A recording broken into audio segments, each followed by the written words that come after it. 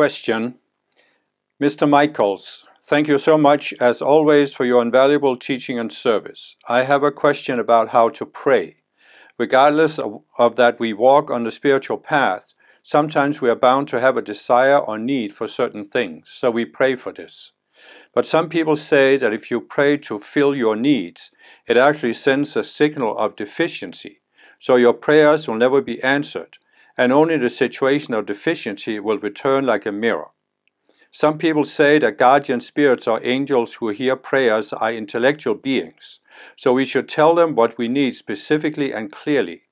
And other people say that after clearly visualizing the desired situation in detail, you must forget it and stop paying attention. I'm confused as to which story is correct. In the midst of confusion, neither praying nor not praying, I am in a state of confusion and suffering in pain. How should we pray?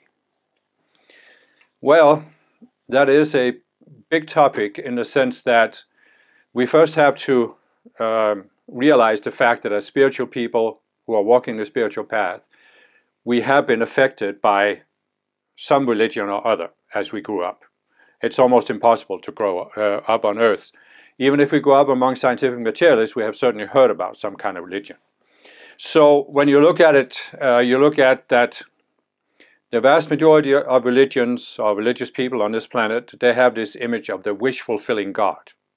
It's the remote being up there in the sky who, if you pray, or if you light candles, if you spin a prayer wheel, or if you give food sacrifices, or whatever people have come up with, then God is going to grant you a favor. It's sort of trying to make a deal with God. It's based on this assumption that God needs something from human beings, whether it's prayers or attention or food or incense or whatever. And if you give God what God needs, God will give you what you need. And so I think the first thing we need to do as spiritual people is to take a look at this and realize that at the beginning stages of the path, we might still have this image of the wish-fulfilling God, but if we really want to get to a point where we can manifest what we desire, then we have to let go of it. We have to let go of the wish-fulfilling God. You know, the universe is not a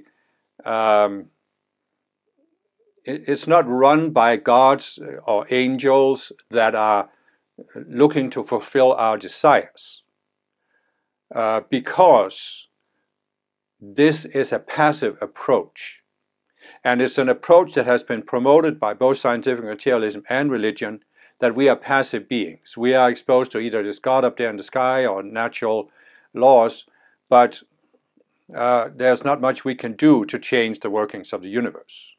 And as I've explained in many of my videos, this is simply not correct. It's a lie. And if you take my video on how the world was created, you will see that we are actually designed to be co-creators. Co-creators, not recipients, not passive, not at the mercy of some force outside ourselves. We are designed to be co-creators. And what does it mean to be a co-creator? Well, it means, of course, many different things, but in terms of getting what you want, let's say you have a concrete physical need here on earth. You need a job, you need money, you want to have a house to live in, or at least a place to live, or whatever it may be. So you can take the traditional religious approach that you either pray to God or you light candles or incense or whatever, hoping that the wish-fulfilling God is going to show up and give you what you want.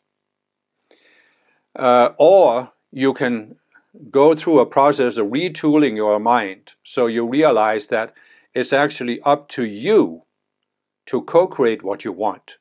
But the universe will gladly give you what you co-create within certain boundaries. So I know this is not a simple answer to the question, because the person is suffering, is in pain, and most of the time when we are suffering and in pain, we're looking for an easy way out, an easy fix to get out of the pain. But you can actually shift your mind to get out of the pain, out of the suffering, by realizing that you do live in a universe that is designed to help you manifest what you want to manifest. But the question to ask yourself, what is it really you want to manifest in life? And that's where many people get into disappointment when they have a concrete physical need they want fulfilled and it isn't manifesting. They pray about it, it isn't manifesting, or they do treasure maps or positive affirmations or whatever, and it doesn't manifest. But the reason why it doesn't manifest is that you haven't shifted your consciousness. I actually talk more about this in another video about the law of attraction and why that doesn't work for many people. But the main thing here is this. You're not passively praying for God to do something for you. You shift your mind so you realize you are an active being. You're not a victim, you are a co-creator. And you can manifest what you want to manifest, and the universe will help you manifest it when you learn how to work with the universe. So that means a couple of things.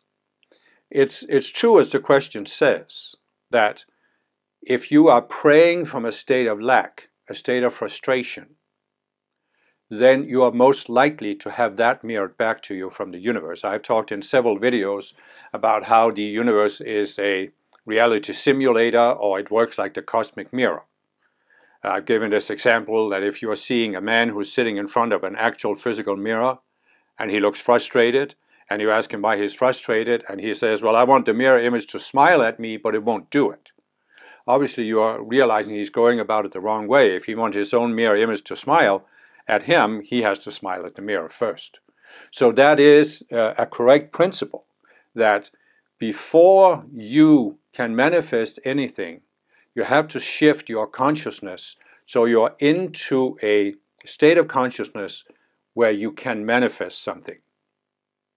And it's true that if you see yourself as a victim of circumstances beyond your control, you're at the mercy of some wish-fulfilling God who is arbitrary and you never know whether he's going to fulfill your wishes or not, then you are actually projecting out that that's what you want to experience. The concept of a reality simulator is that the reality simulator will give us back physical circumstances that correspond to what we are projecting out. What we are projecting into the simulator will be mirrored back to us. The problem that most people have with that concept is they don't realize that we are not just projecting with our conscious minds, we are projecting with our subconscious minds as well. So you may, at the conscious level, be projecting that you want this, but if you're coming from this state of lack, if you're coming from this sense that you're living in a hostile universe that doesn't want to give you what you need, then you are actually projecting that the experience you want to have in life is the experience of lack, of not having what you want. And then the cosmic mirror can only reflect that back to you. So that's why it's important to start shifting your consciousness to realize you're a co-creator. And being a co-creator means a couple of things. It does mean that you realize that you need to shift your consciousness so you're not coming from a deficit. You're not coming from a sense of lack. You have to shift where you realize that you first start at the identity level and you accept that you are a being who deserves to have a good material standard of living. And it is possible for you to have it. You then take this down to the mental level where you need to be practical. How could you, given who you are, given the society you live in, how could you manifest, for example, a good standard of living? And that might require you to be practical about what kind of jobs are available. Could you start a business? Can you get an education? What practical steps can you take? Because what I see a lot of spiritual people do is that they get into this, it's again a kind of like a new age version of the wish-fulfilling God, that if I just focus on the positive, if I do this treasure map of visualizing the house I want to live in or the car I want to drive, then it's magically going to drop in my lap. But it isn't. You have to take practical steps to make it a reality. And if you're not willing to do that, you're not doing your part of the bargain. You could say, the question says that the angels who hear prayers are intellectual beings. I would more say they're intelligent beings. And they won't give us what we pray for if it actually hinders our growth. And what does our growth mean? It means we shift our awareness so we realize we're co-creators. So if you are praying for this from this state of mind of being passive, then if the angels were to answer your prayers, it would validate that you are a passive being, but you can get some kind of miracle from above. What they really want you to do is to shift your consciousness so you are working with them to manifest what you want. And that means, among other things, taking the practical measures, but it also means accepting that you can have this. You are the kind of being who can have this. You deserve it.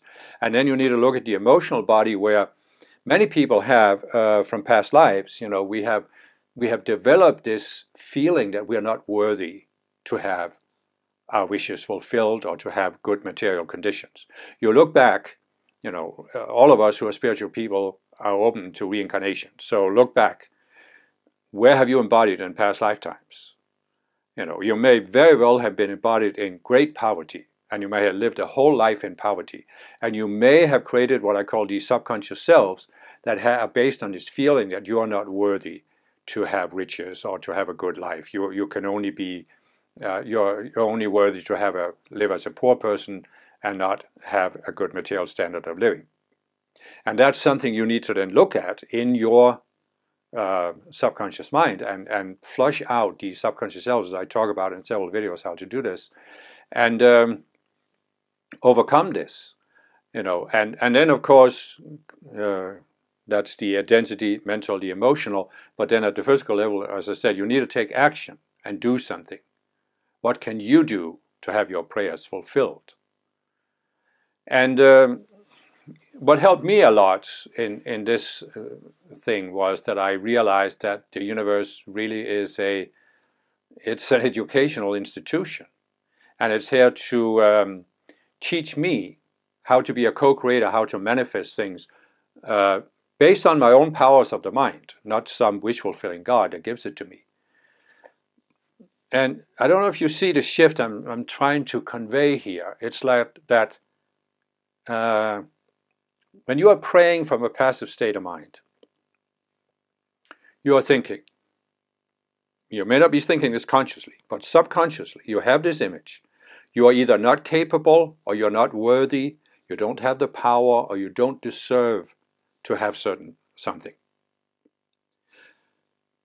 But perhaps there is this wish-fulfilling God up there who'll give it to you anyway, who'll manifest some kind of miracle and give it to you. But you see, the universe is an educational institution, and what you need to learn is that your physical circumstances will always reflect your state of consciousness, because consciousness comes before the physical manifestation. I say that in a number of my videos. That the entire material world we live in was co-created by the Ascended Masters.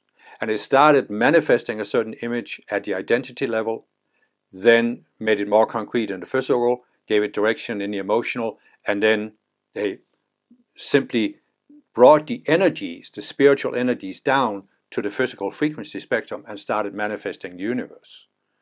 So it starts in consciousness, and that's what we are meant to learn as spiritual people, that whatever we desire to have in the physical, it must start in consciousness. So we must start by changing our consciousness.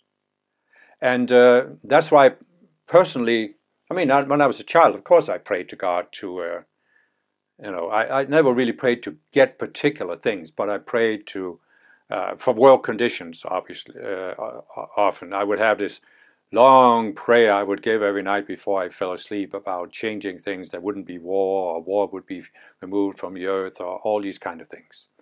And at one point it became obsessive compulsive. It took me an hour to get through this, and I realized it was just too much. So I understand it. I'm not trying to put anybody down for praying, but I'm just saying that when you walk the spiritual path, there comes this point where you just have to let that idea go. It doesn't mean that I'm not asking for help. It doesn't mean that I'm not praying. But what I've done for many, many years is, especially since I've heard about Ascended Masters, is that I'm asking the Ascended Masters to help me see, first of all, what I need to change in my own state of mind, and then what I need to do to manifest something.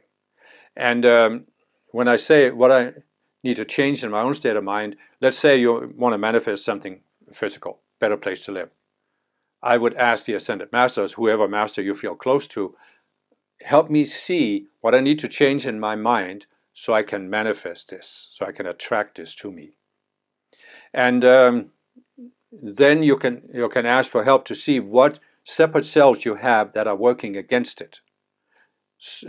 You see what I'm saying?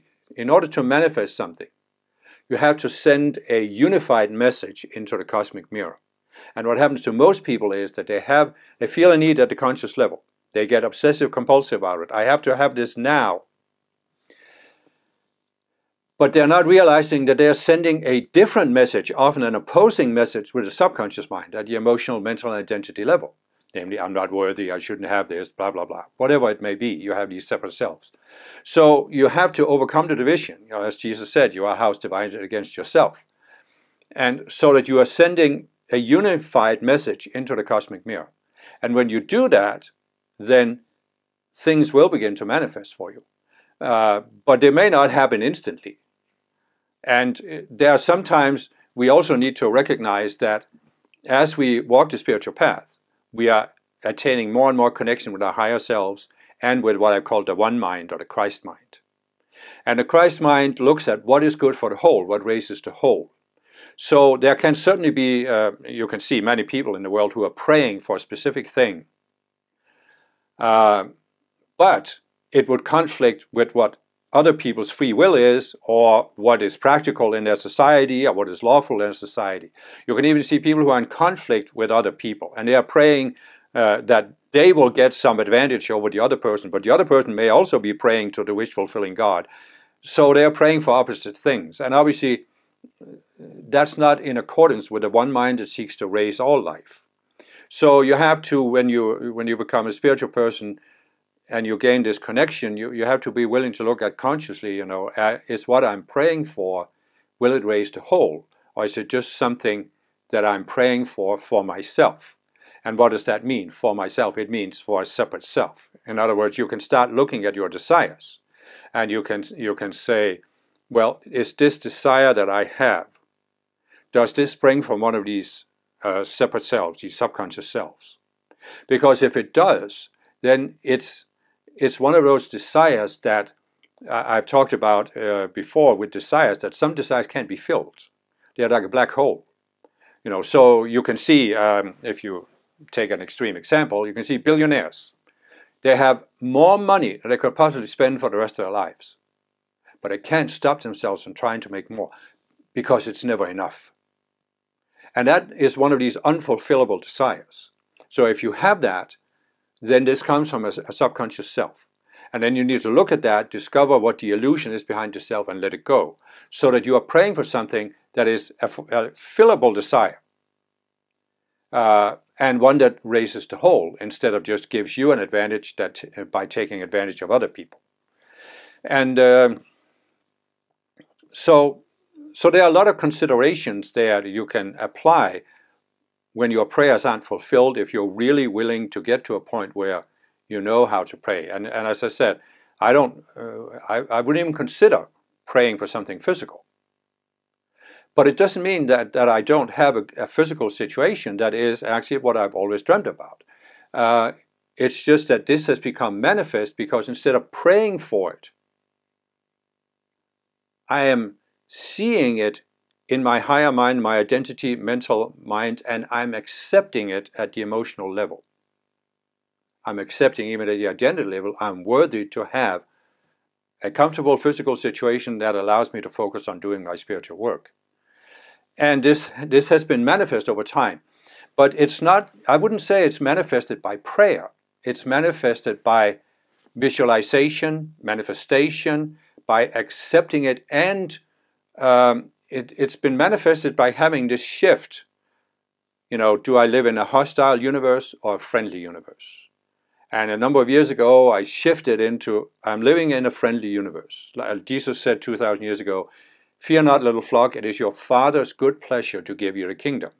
Now, you can always debate whether a nice house is the kingdom of God, but so there are different levels. But nevertheless, we are meant to be co-creators, and that universe is set up to help us manifest even physical conditions that allow us to do what we're here for spiritually. And so, so I would say that, you know, what I've gone through is this shift of coming to be able better to at visualizing, at accepting, and therefore bringing it down from the identity to the mental, to the emotional, into the physical. So it's you know, and there's actually a part of the question here that I thought was a good observation, that other people say that after clearly visualizing the desired situation in detail, you must forget it and stop paying attention. And there's value in that. I mean, I would say that I don't even visualize the situation in detail. It's not like I'm going out and saying, this is exactly what I want. I just have some idea in my mind of what I need in order to do my work, and then I'm actually leaving a lot of leeway for life to manifest it in whatever way it can practically be manifest. And a lot of the times what manifests is better than I had visualized. I see a lot of people, and I remember especially when I was younger, there are many people that went into this treasure mapping where you had to have this exact picture of the house you wanted or the car you wanted. And quite frankly, I want a house that's affordable, that's comfortable to live in, that has enough space. I want a car that's dependable and I can drive. You know, whether it's blue or yellow or polka dotted, that doesn't matter to me. So you see, instead of being very specific, I have this much more general view of what I need because I'm focused on doing my work, and I just need what supports that. And then, but when I have clarified in my mind that there's something I need, I do let it go. I just sort of send it up to my higher self, to the Ascended Masters, and I just let them manifest it at the time they want to manifest it and in a way that it can practically be manifest. And that has worked for me. I mean, you can always debate. Maybe I could have had much more if I had asked for it. You know, you have this old poem, I bargained with life for a penny, only to find out that whatever I had asked of life, God would have willingly paid. But I don't need any more than I have. I don't need a big house. I don't need a fancy car. I don't need, you know, expensive clothes or jewelry. Anything like that, you know. So if I have what I need to do my work, and my joy and my service is doing my work, well, why should I be more specific? Now, there are some people that will disagree with that, and that's fine. If you have specific needs, then go for it. I mean, I have talked about in another video about desires. You know, it's about whether sex is anti-spiritual, where I talk about desires, fulfillable and unfulfillable desires, but I also talk about there are legitimate desires, because we have, like I even used the example of Yogananda, who had a desire for a palace, and his guru manifested a palace, not physically, but in the etheric realm. so he could have the experience of having had the palace and get over the desire. So if you have a very specific desire, then by all means try to make it specific. It's just that for me, it's like I don't really have any specific desires left for anything physical. I need, a roof over my head and this and that, but I don't need a big fancy house, for example. So, so what else can be said? Was there anything I missed here? So I would say, again, I understand that if you're in a state of frustration, you're suffering because of something you don't have, this might seem very abstract. Shifting your consciousness might seem very impractical and not what you really need. But the thing is, what do you really need? Is it a short-term fulfillment of a specific desire, or is it a long-term fulfillment of the higher desires you put in your divine plan, in your life plan? I see many, many times, and I can recognize for myself when I was younger, I had certain desires that were not in alignment with my life plan. And so I was putting a lot of energy and effort into manifesting this, and it just took so much effort, and I never really got anywhere with it. Whereas I can see that there are other desires in my life that have been in alignment with a life plan, and they have manifested fairly easily. So I have over the years developed this, and this is another consideration you can apply, if it requires too much effort, then perhaps it's not in alignment with your life plan to manifest it. Because you are, in a sense, you are sabotaging yourself. You have a surface desire, but you have a deeper desire not to have that surface desire manifest because it would detract you from your divine plan. And I know this gets tricky because you can always say there is a certain opposition from the density of the universe, the density of the collective consciousness. So sometimes you have to break through in order to manifest a goal. So there can also be that consideration. But in my opinion, in my experience, it's more often than not, it's that we are subconsciously working against a superficial desire's fulfillment because we know this is not really in our life plan. It's just a distraction. And so is it really necessary to have that big fancy house, for example, or whatever it may be? Is it worth it, the amount of effort you would have to put into it?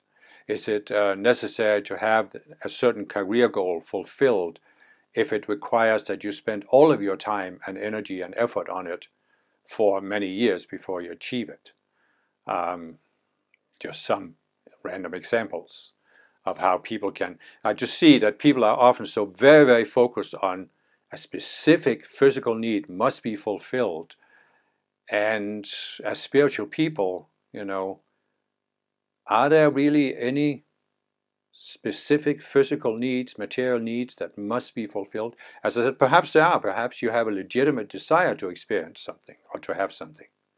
And then by all means go for it. But then I think it'll not require the kind of frantic, obsessive compulsive effort. And so I think if I was to say one word that would help you not only pray but fulfill your desires, it would be surrender. And this is also in a way what's implied with this, that you visualize what you need and then you let it go. It's like you surrender it.